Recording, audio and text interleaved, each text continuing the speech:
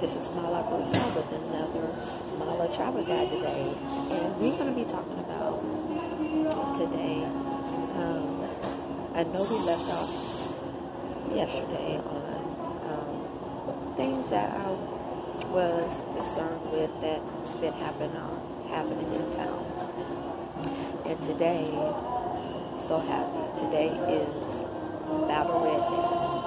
And today is Houston Rockets play the Pistons today. So I'm excited. I have my Rockets pin, my Houston, Texas pin from Greater Partnership gave me this. And this is the Rockets, actually, new logo, one mission, and then a Rockets, the Rockets, number 5, Kenny Smith throwback jersey, okay? And, you know, these earrings made from a Ghana citizen, and this is made by the same person. I took off my hat, but I have no Rockets hat today. So throw that Rockets hat. So that's what it is. So, but I'm so glad to come here today and let y'all know, y'all. I know the last time I stopped off that I was just telling the things that I was disappointed in and things that I was not happy with, how business-minded people were treating other entrepreneurs that were not in their circle. And I've had to deal with this a lot because when people look at me, they think, I guess, that I'm very young and that I don't know much, and I'm not, I don't know if it's not, I don't think it's, I'm not intelligent, but it's just thinking that I don't know what they think I know. And then when they see me in the space where I know a lot of people that in their circle, they're like, whoa, okay, how does she, you know? And then they switch their attitude on how they trick me. You know, that's why always, like in Houston, we always talk about, like, you don't know who's interlinked. You just don't know who's connected to who.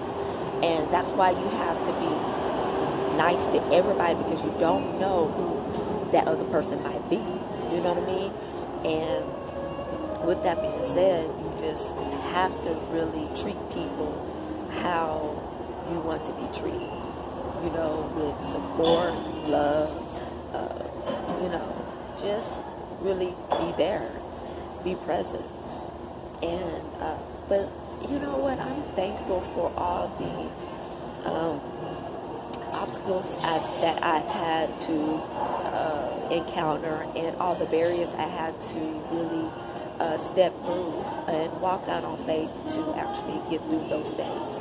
I am back at Starbucks here, and with another MaLaSpeaks segment, and I just wanted to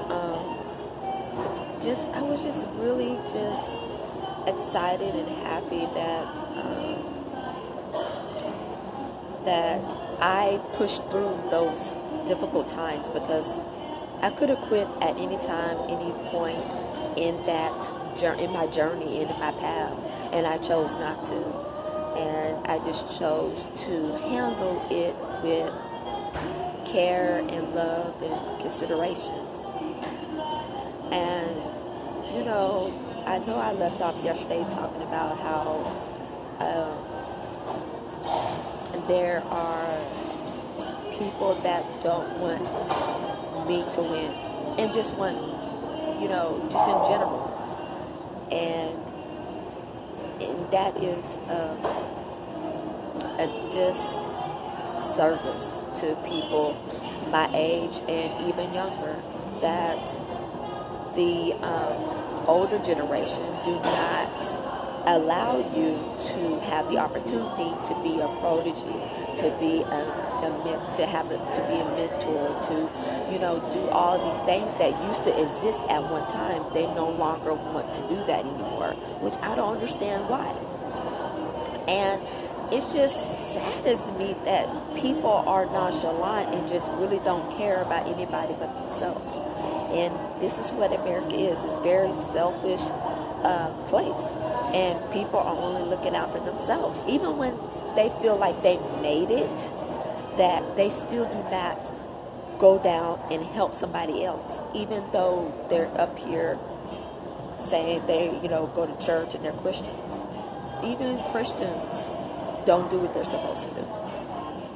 And it is discerning to see that is the temperature that we're at right now. It's a dog-eat-dog world. It doesn't matter, religious or non, that is how it is now. But I choose not to conform to the world.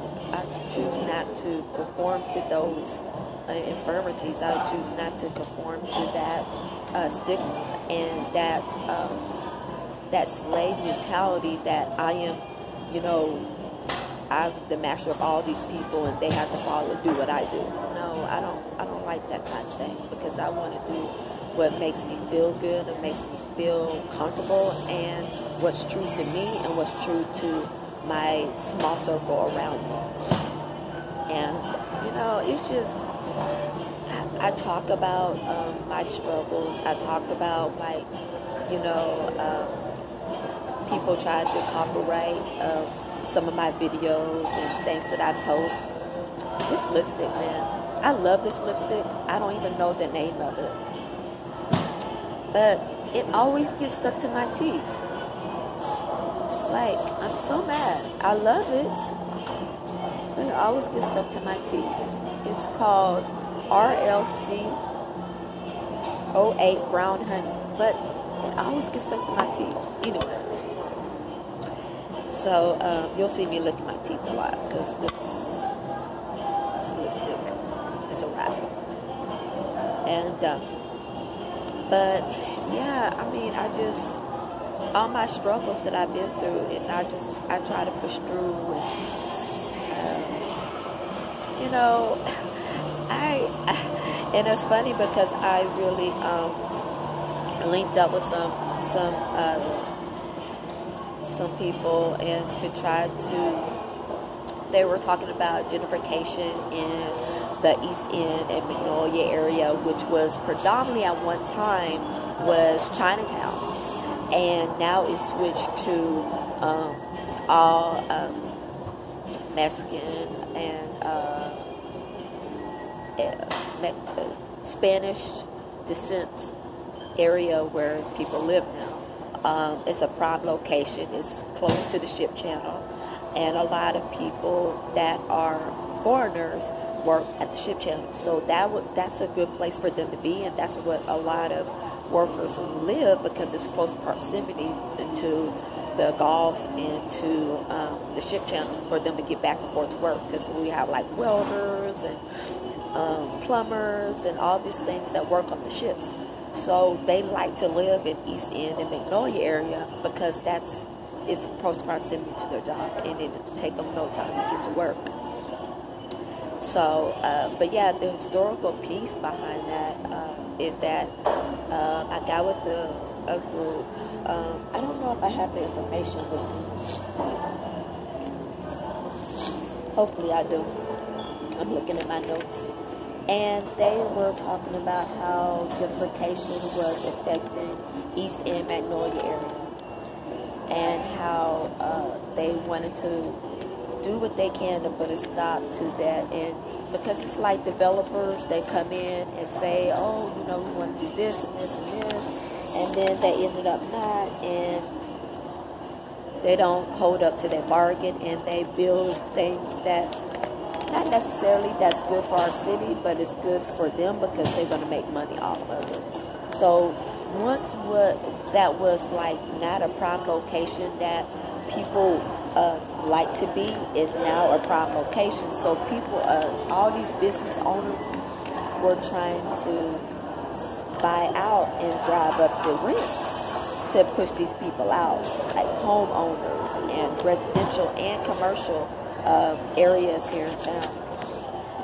And I'm trying to find this name, but I don't know if I can find it. I don't know. I can't find it. But yeah, they were talking about that. And I had reached out to some. So they were just like, so they came on the light rail system, and they were like, I need to post a video of them. And they were like, hey guys, we have this going on and everything like that. So I was like, okay, what's going on? I'm, a writer, and I, like to talk about stuff that's going on in town. Oh, I got, stuff that's going on in this area, and I like to do tours in this area because it's a historical area.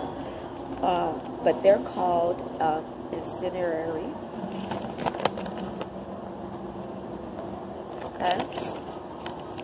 And hopefully you got that. Because sometimes I be doing it so quick and y'all can't see it.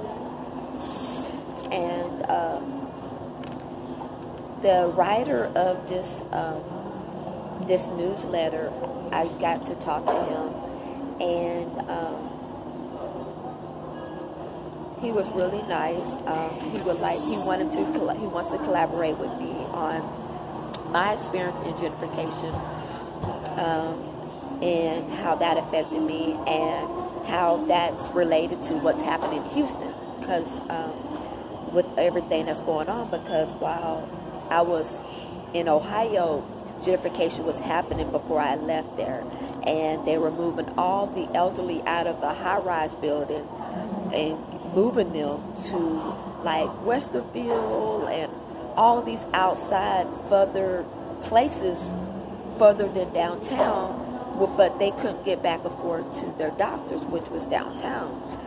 So they were trying to move them out and raise the rent up high so they wouldn't be able to afford to live there anymore, because they're on public assistance, Social Security or SSI, and Medicaid and all this other stuff that they're on, and basically like low income. So but yeah, they were talking about the plan to gentrification. East Houston faces early opposition. They're talking about East End, and they're talking about Fifth Ward. Fifth Ward is a historical black neighborhood. Now it's trying to change. Now, historical black neighborhood, it has a lot of people, a lot of civil activists have lived in that area, and hopefully we can be able to protect that landmark area, because it is historical to our city, and it's historical to all of the civil rights activists that lived in that area for so long. So we want to really protect that. But yeah, they were talking about gentrification. I don't want to go into this whole thing, but I will post a picture of this and post it on my Instagram page, MaLaSpeaks on Instagram, and so y'all can see some of the things that are happening here in Houston. And to be honest, it's happening everywhere. It's happening in Ohio. It's happening everywhere. That this is happening. Even they said that it's been happening in Austin. They have one area that they are targeting, which they have said that's prime location or prime building, and they're trying to move all those people out. I don't know too much information about Austin, because I only been to Austin one time, and I don't really have a lot of information about that. But this group does. The people that write about it does. But I know about my city, Houston. And I don't know everything either. I'm still learning myself, so I don't know everything. But while I was I meet a lot of people at different places. And to finish up on this, I am going to be doing this paper with them and collaborating with them about gentrification in Houston, and how it's affected me, and how I've seen change in my neighborhood and in my area. So hopefully y'all be seeing that soon, okay?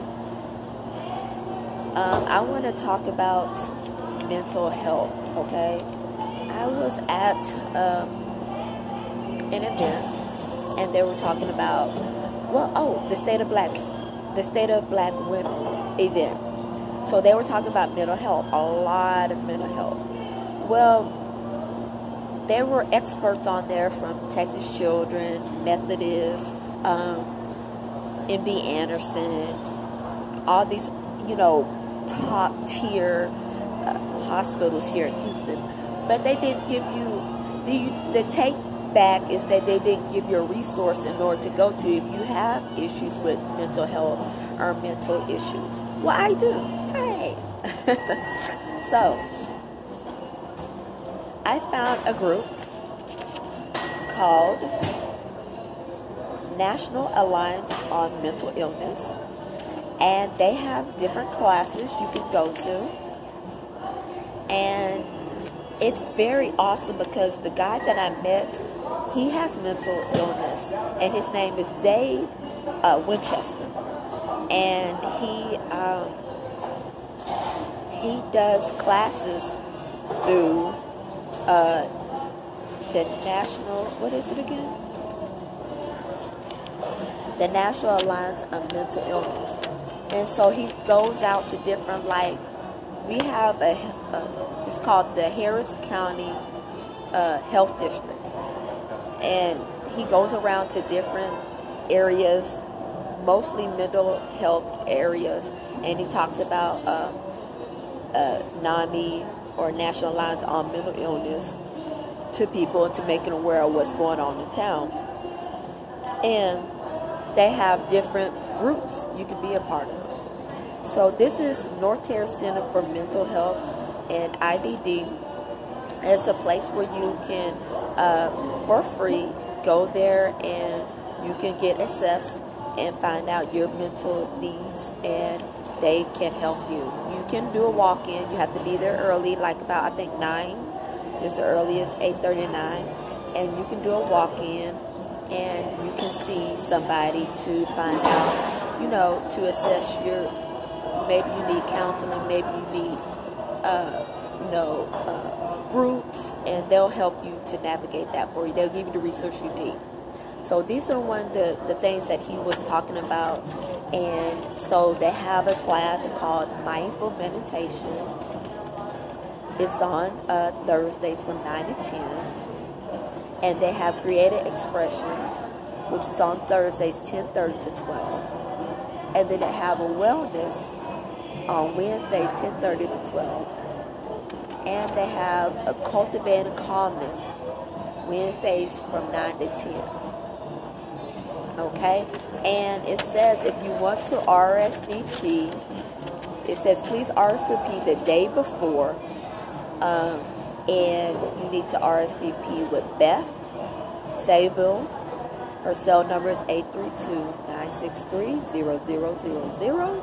Or Mary Sabrito, cell phone number 832-317-5669. Yeah.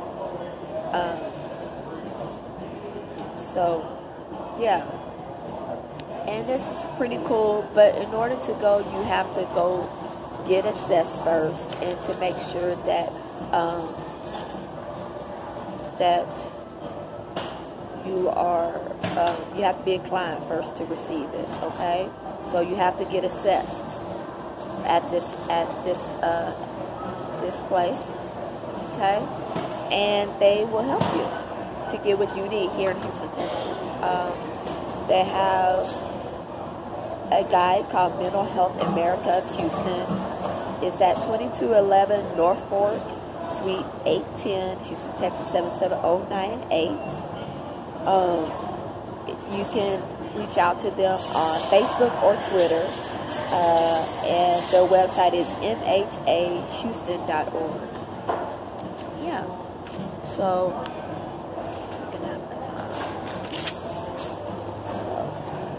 but yeah, that's what's going on. So basically, that's what's going on.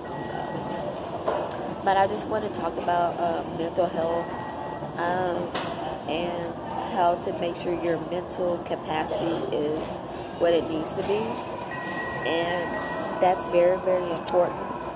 And in your walk, in your spirituality, in your mental capacity, and rest is actually essential to you having everything you need. Please, make sure y'all get y'all rest, because in order to deal with the things that we have going on, we really need to focus on our health and well-being and our mental capacity, because that's very important. And on this pamphlet I got, on the guide, they have different resources that you can call. Okay, it's a lot, y'all. So it's front and back. But from children, adolescent, teen behavioral health services to behavioral health for elderly to service for veterans to social and specialized services, domestic violence and sexual assault, education, unemployment support, health and disability related services, homelessness services, legal services, adult and family mental health services, and adult alcohol and drug services. I like this. This is awesome. Like, this is really good. This is really good. So, yeah, this is a great tool. So, yeah, I will go to their website and see if this guide is on there. So, yeah, this really can help y'all out. People that are dealing with that. Yeah. Mala is the resource connection, and I want to just make sure that during the holiday season is a season that a lot of people get sad, and a lot of people have their stress level goes up because of maybe a loss of family, or not having family close to them, or just dealing with their own life issues anyway.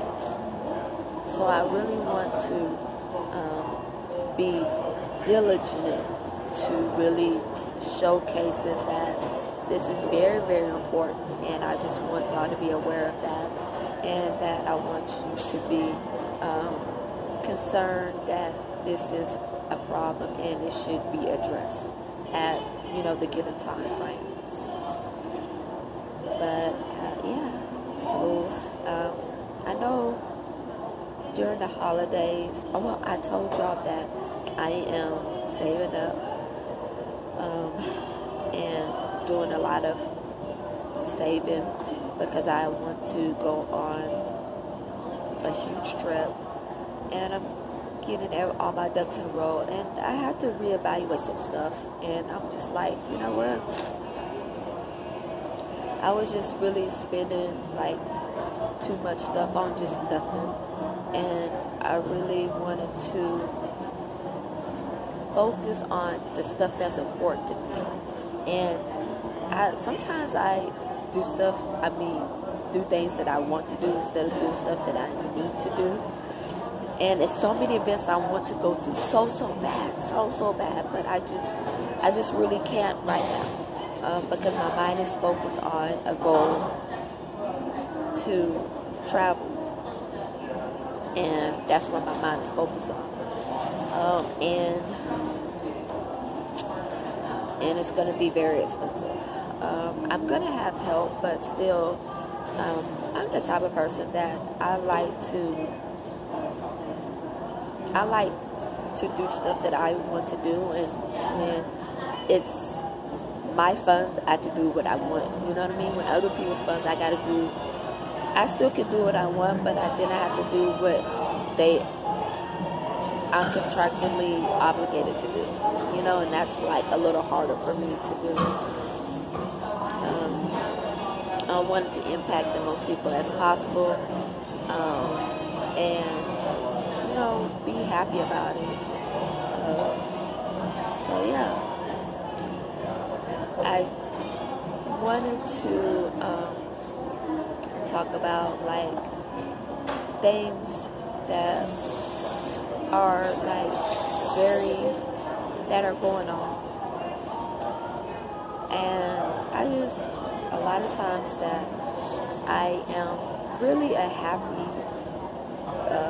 energetic person, and just wilding out and pretty cool. And there's the other times that I'm calm and settled, like at work. I'm like, quiet and to myself, get my work done and everything. And it's like the dynamic has changed, just because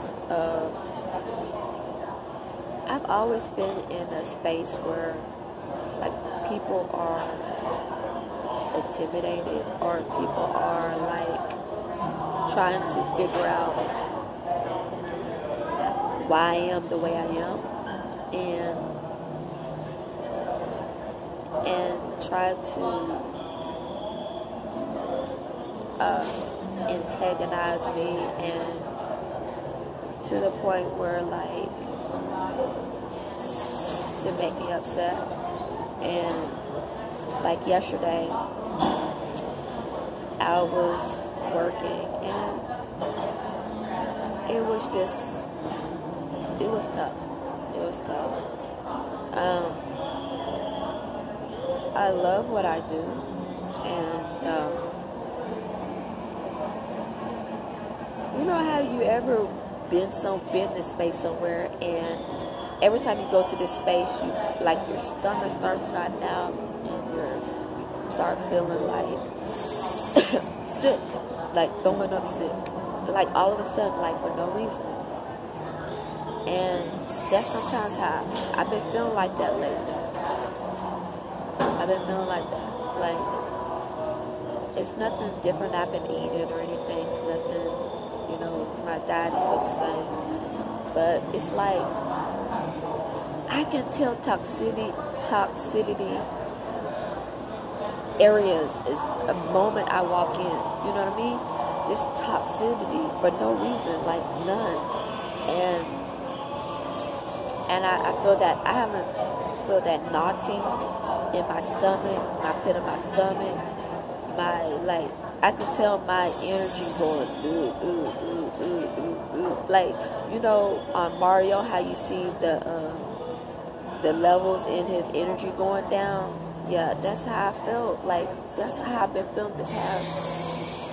All this week I've been feeling like that. I don't know where that's coming from. And I'm just like, man, where's this coming from? And I don't know.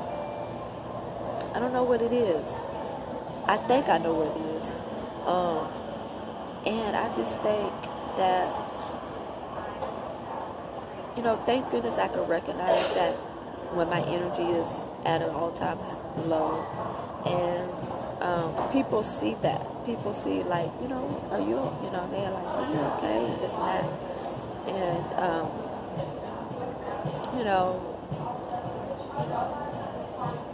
I just see it's a difference. It's a difference in morale. It's a difference in how being African in the African diaspora, and being a black woman in Houston, and being the only African American in a lot of spaces that I'm in. It's very hard to decipher how, if people want the best for you, or people try to be vindictive and want the worst for you. And sometimes it takes time to get that, and sometimes you can see it immediately. So this has been a gradual thing that I've been seeing, that in certain spaces that I've had to deal with, and I keep wondering, asking my forefathers answers.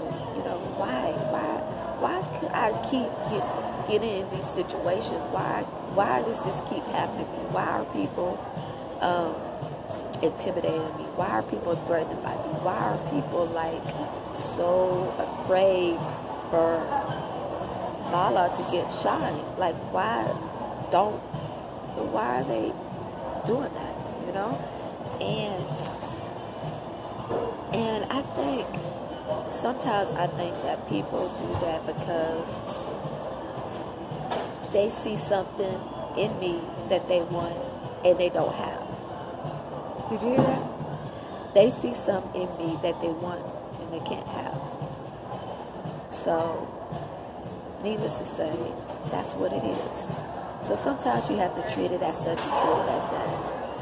And keep being who you want to be. And despite the opposition, despite what other people do, you still have to be you at the end of the day. So, this is the end of MaLaSpeaks session. We'll see you next time. Brought to you by MaLaSpeaks. We'll see you next time. Mala Broussard is out. Bye.